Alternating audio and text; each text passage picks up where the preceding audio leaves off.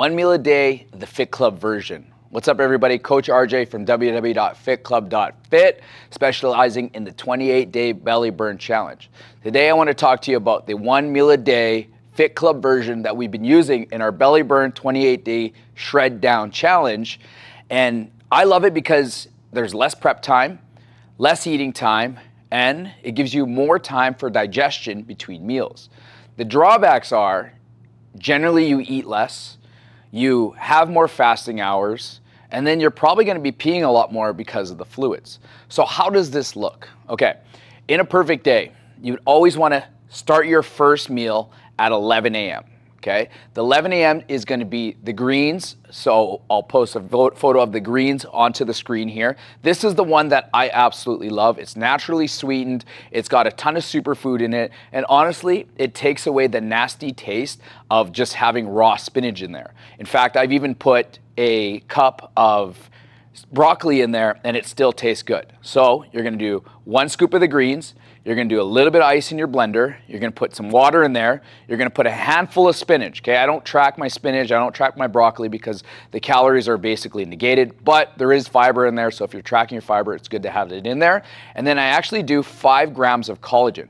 As you know, a lot of research is coming out that collagen is great for your skin. For me, it's all about the joints, the tendons, the cartilage, the ligaments. So you can put 5 grams in there so that it's kind of hidden within the greens taste and it's hidden within the spinach. And then what I would do is have a protein shake along with this blended greens. So right away, you're gonna have 1 cup of water because that's gonna be blended in with your greens.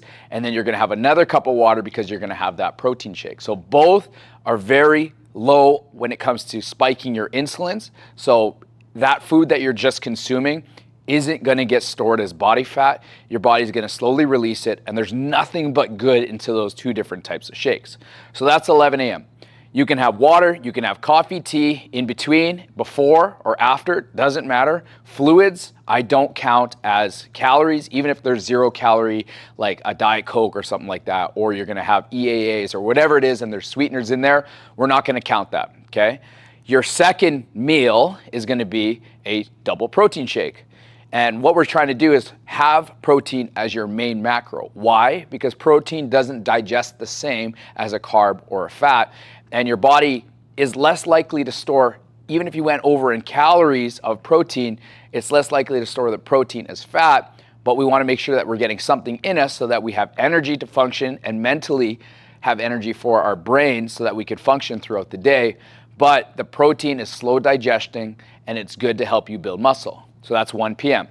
Then your one big meal of the day is gonna be the rest of your calories. Now, if you're in a belly burn challenge, your coach is gonna give you your calories that you should be eating.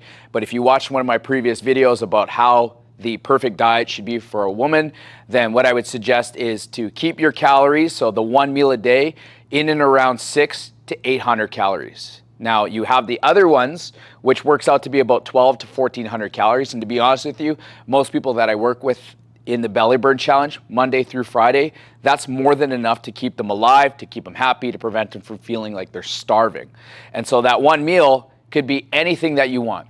My recommendation is that you try and keep it clean, but if you have to go out or whatever's happening, then just have that one meal, and that's gonna be your one big meal of the day. So that one big meal could be anything that you choose.